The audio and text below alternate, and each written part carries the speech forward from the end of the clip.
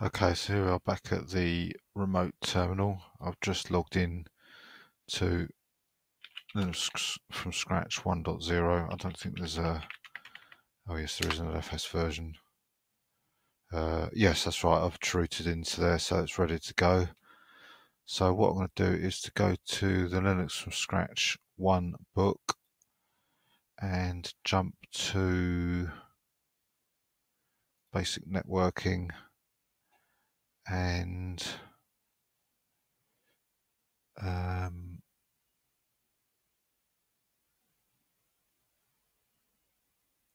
is it this one? No, it's not. It's internet servers, that's what we need.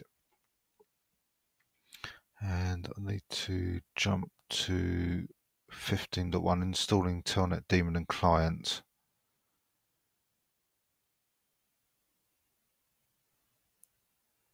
So I need to go into, I've got an extra directory here, oops, cd extra, with the additional programs that I'm looking to install.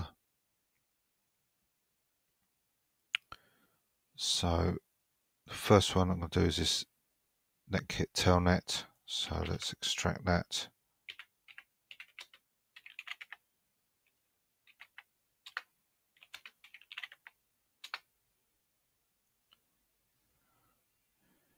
And I'll run in the patch, which I think off the top of my head is to patch Netkit Telnet to work with GCC 3.2.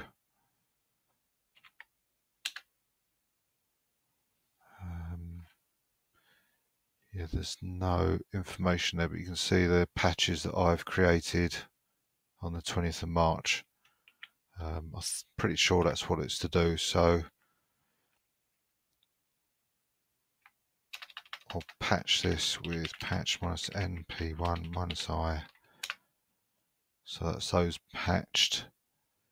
And then I can run configure. So I'll have to put full stop forward. Oh no, let's do this by hand. Configure --prefix equals /user, as we do with other packages. Let's check the spelling of that.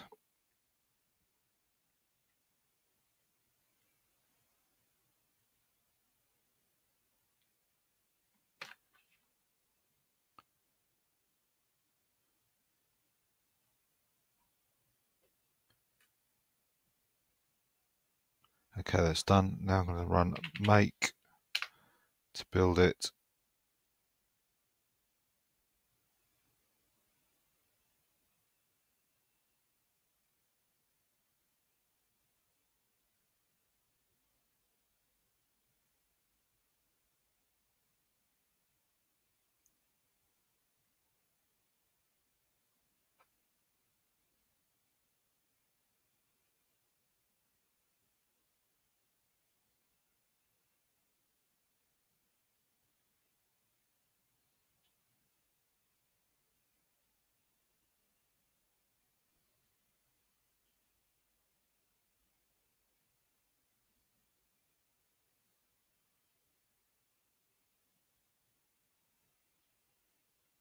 Okay, and then make install to obviously install it, and that's done. So next thing I want to do is to jump down to 15.9, configuring Telnet. So create a new etc inetd.conf. So vi and insert these lines here and save. Then we've got to create an etc inetd boot script. Well, the paths have changed a little bit in the Scratch 4.0. There is no initd there, but there is an rcd, which you can see has got initd init, and that's where all the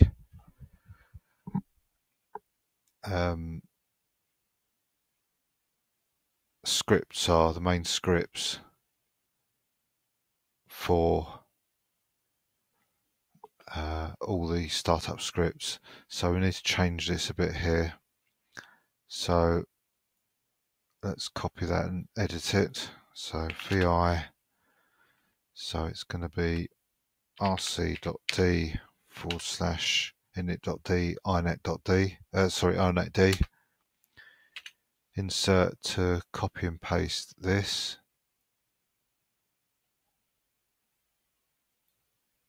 Okay, let's try that again.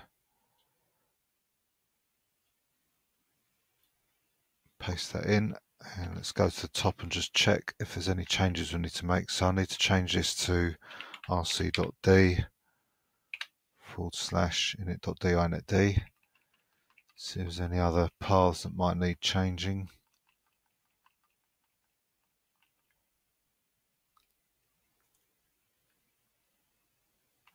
No, that all looks good. I'll just change these comments just so they're consistent. So rc.d and save that.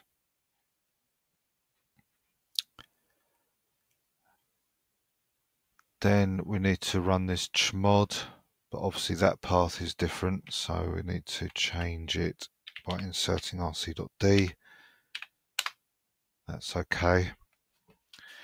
And then the startup scripts we need to change, but as before with Linux and Scratch 1.0, for some reason it seems the default is in RC2, which I think is without networking, a single user without networking, but we want it to be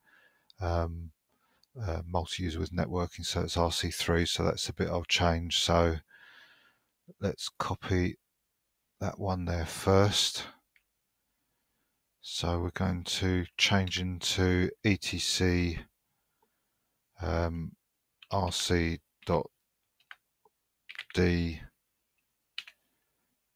then rc3.d, then make a link to init.d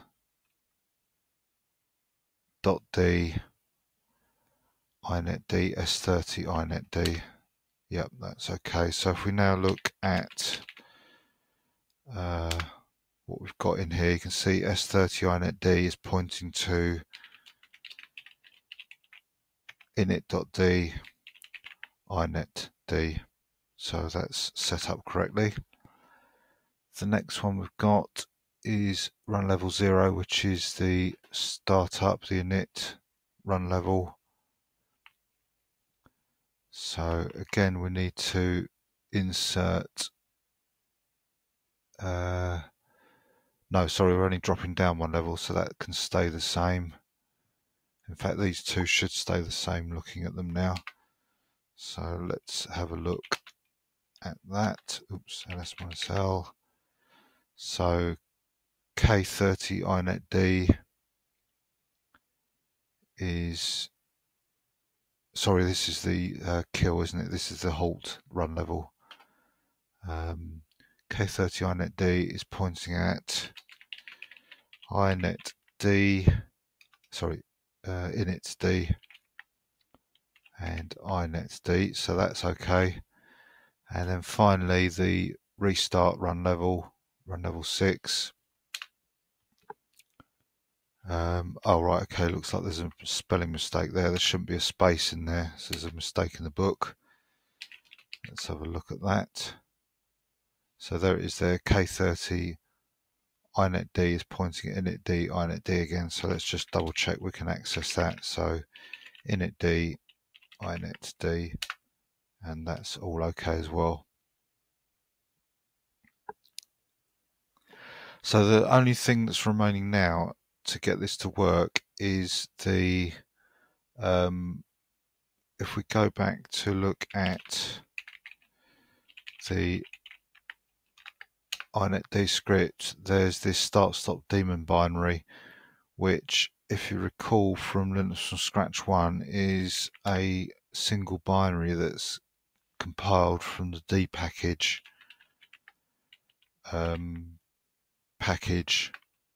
which is a Debian package. So we need to build that next. It's this file here, so let's extract that. xzvf d package.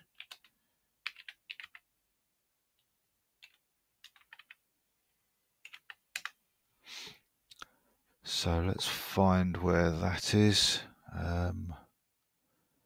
It's in 12.7 according to my notes. So let's go to 12.7. There it is there, installing D package.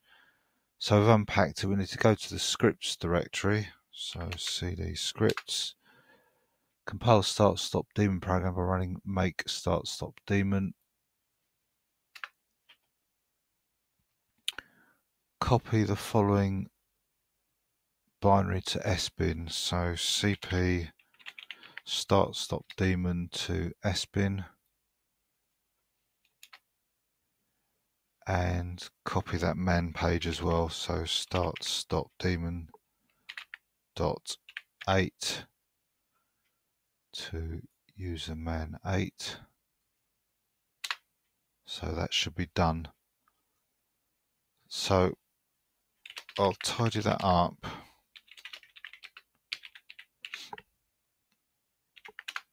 And what I'm going to do now is to unmount proc, come out the root, unmount the LFS partition. I'm going to reboot. I'm not going to show the machine rebooting, but I'm going to let it reboot and we'll see if we can telnet into the LFS 4.0. If you remember, LFS 4.0 is the default to boot into, so I haven't got the screen at the moment because the screen's plugged into the screen recorder and that's not working at the moment. So hoping that this will work. Otherwise I'll have to reboot again into LFS 1.0 and find out exactly what went wrong. So I'll press Ctrl-Delete on the PC and wait for it to reboot.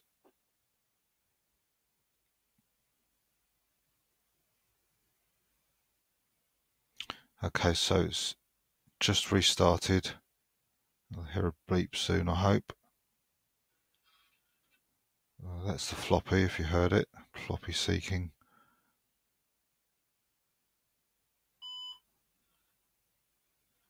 Okay, so it's booting. I can see the disk light went on for the loading of Lilo.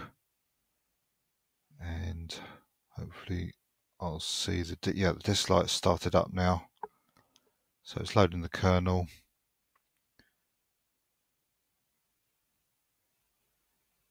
And yeah, there's lots of activity now, so it is booting into something. And it seems to have quietened down now, so I'm going to try and telnet into this. Yeah, we've got something, so that's looking promising. Log in. So now I'm going to do cat etc lfs, and yes, it's worked. We've got LFS version 4.0 that's booted automatically, and we've got a telnet server which I can, as you can see, access remotely. So what I'm going to do now is to go into the Beyond Linux from Scratch book to compile these other tools. So the first one I'm going to do is OpenSSL because Wget can use that, and Wget will be the next one that I build. So let's look for that. So bear in mind now we're in the native machine. There's no root anymore. It's just should all be working as it is. So I can just do cd sources, oops, and then cd extra, and I'm going to extract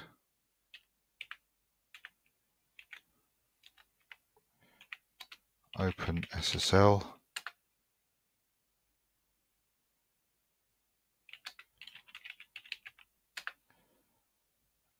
and start by compiling this. So GCC issues a warning on every compilation.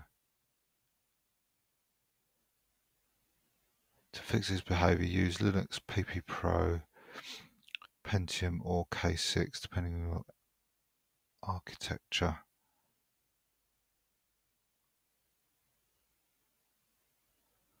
Right, so I'm not quite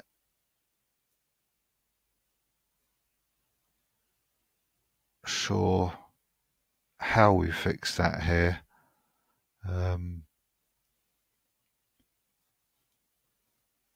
Let's have a look at the configure command. In fact, what I'm going to do straight away is modify the PS1 here because I can't see what directory I'm in and I consider that to be quite dangerous. So let's edit .bash profile and I'll export PS1 equals, I'll just refer to my notes so I don't have to think too hard about what I should set it to.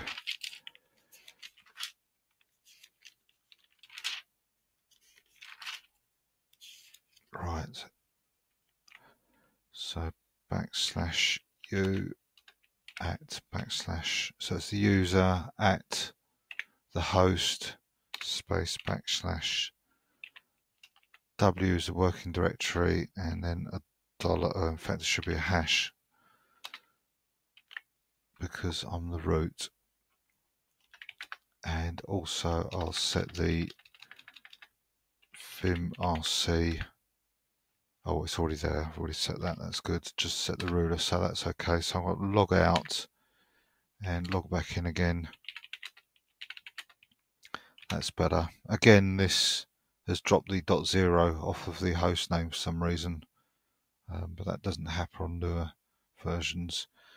So cd sources extra, and we're in OpenSSL. So let's have a look at the configure. So it's capital C.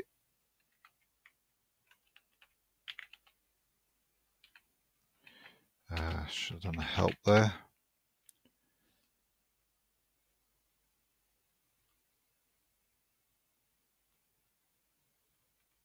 So I can't really make much sense of that. There's not really that much of a help. So what I'm going to do is just ignore that. They are just warnings, so it's not really a problem. And just copy and paste this all in.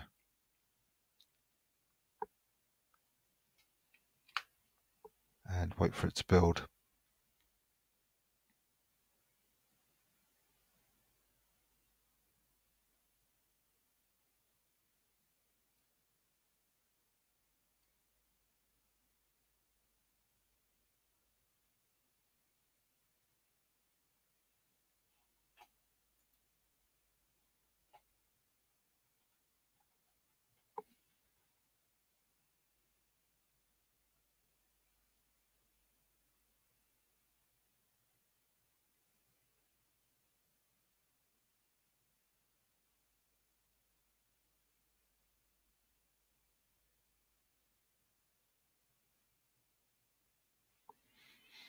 Actually, I've just realised the way I could probably do this, I'll start again, is to use C flags. That may be the way to override that warning. And it may be better in that probably get an improved execution of the binary rather than it being locked down to 486 architecture. So let's clear up that OpenSSL, extract it again.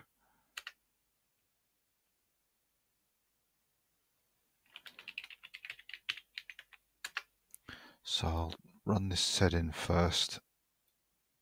In fact, and that one. And then I'll do C flags equals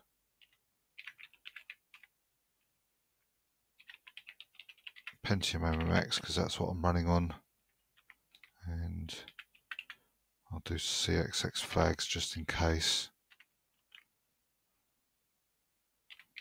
March equals Pentium MMX, and then the configure command. Let's see if that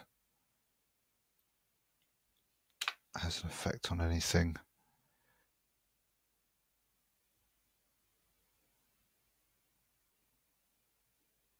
Okay, let's just scroll back to the beginning. So it looks like it's using something called C flag, and I can't see the C flags being set. I guess I could try setting C flag.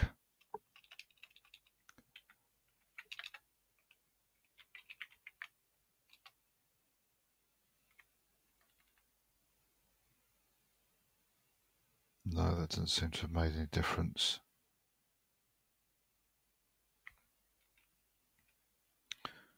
I'll put this back with C flags and CXX flags, and it looks like it's just going to have to run as it is.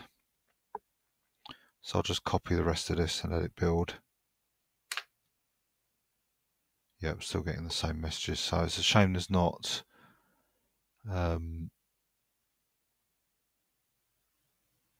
any information on how to adjust that.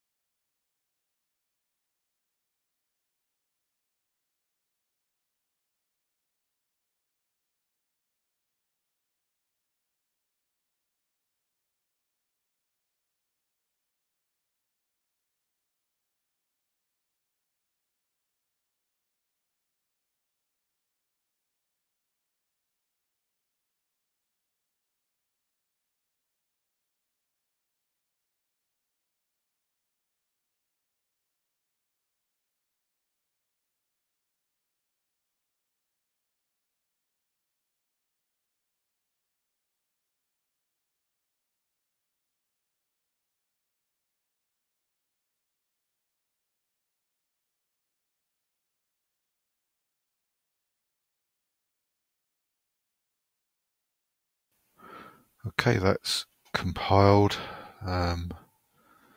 There's nothing specific to be done.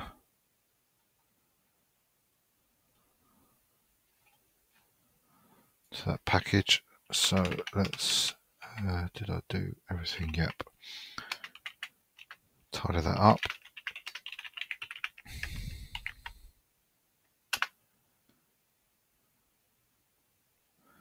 So that's OpenSSL. I'm going to move on to do Wget next.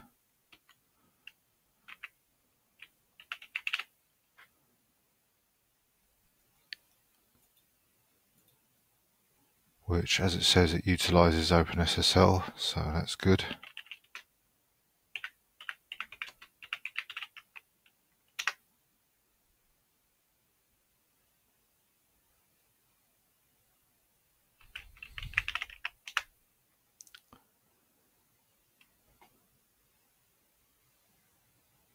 So, fairly straightforward build instructions.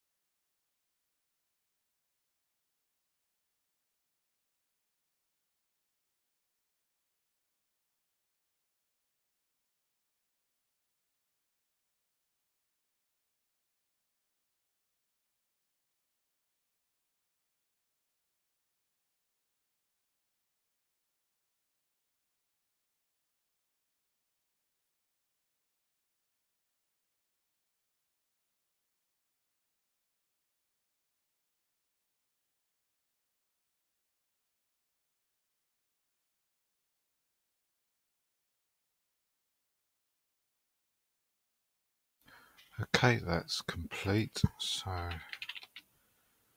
should be able to run that. Yes, that's fine.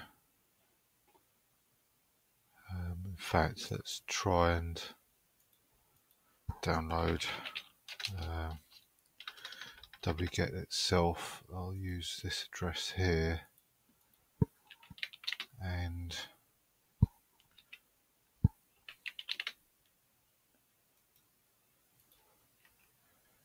change it to HTTPS.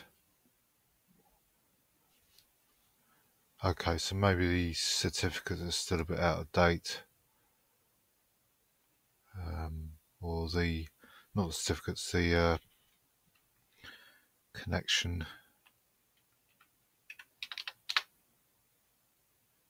Okay, HTTP works, but you can see that's not a problem.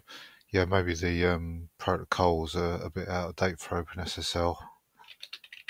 So apart from that, Wget works.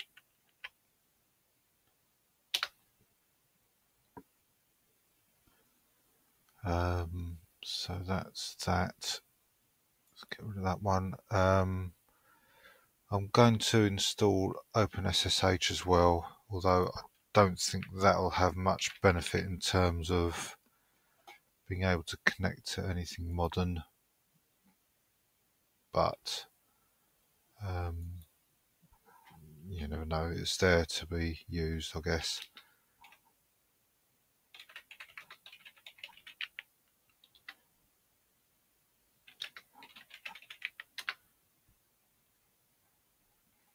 So we need to add a group and a user for SSH.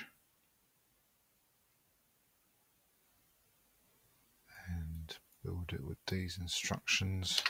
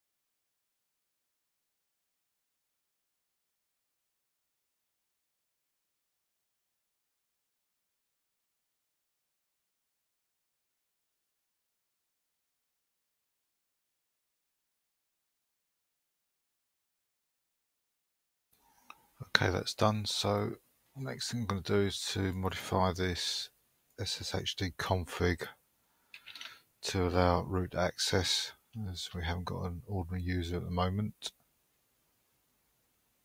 So permit root login, yes. Just uncomment that. And then I'm going to copy this initd script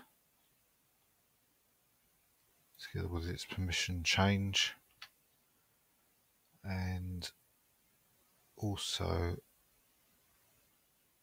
these run level scripts, which we'll call that init script. So in theory, if it's going to work, which it may not do, just calling SSHD start, it appears to have worked. I'm going to try and SSH in, but I don't think, as I say, it'll work.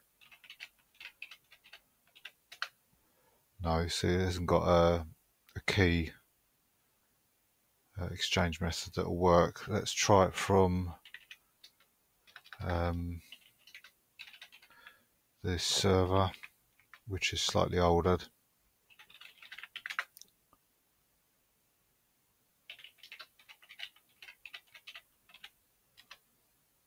No, it's still not working. So it does only mean I can only access via an older version of SSH, but at least it's there to be used if that's necessary. So let's now tidy that up.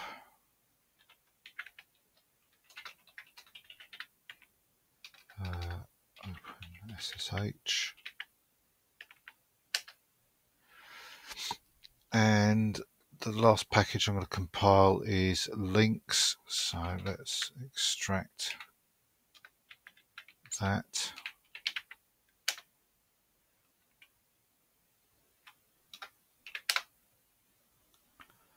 And while it's extracting, I'll look for it here to give us a text browser.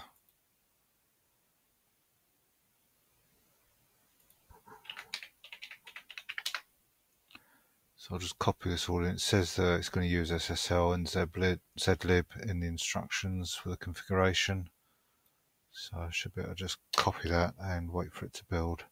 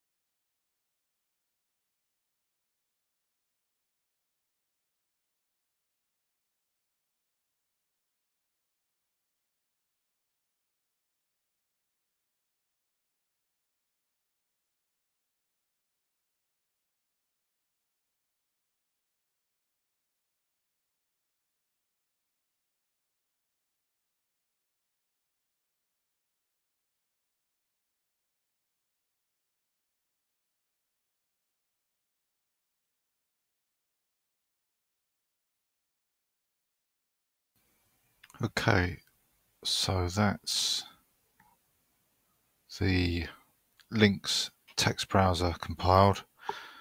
So I'm going to test this.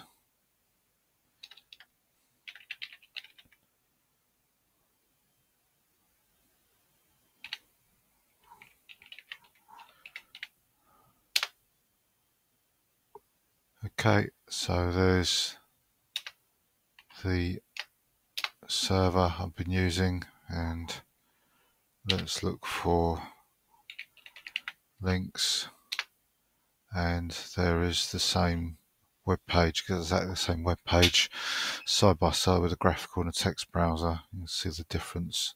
So still quite legible, a bit harder to read maybe, to pick out things like the commands, but it's still perfectly usable to copy and paste stuff with. So that's all done. So that's all the packages I'm going to be installing. Got a bit of connectivity now from within Linux from Scratch 4 without having to use Troot or anything else to gain access either into the machine or from the machine to the outside world. So I'm going to be doing one more video, and that's just to update the Lynx boot code to use the latest Lilo that we've got installed with version 4, because as I said previously, the current boot code is probably the SUSE 6.1 boot code. I don't remember doing an update for Linux from Scratch 1. I think probably because it was similar or the same version as the SUSE 6.1, and it's quite risky operations to do, so I didn't risk it. But now we've got a newer version, it's worth having a go at doing that. So yeah, I'll be doing that in the next video.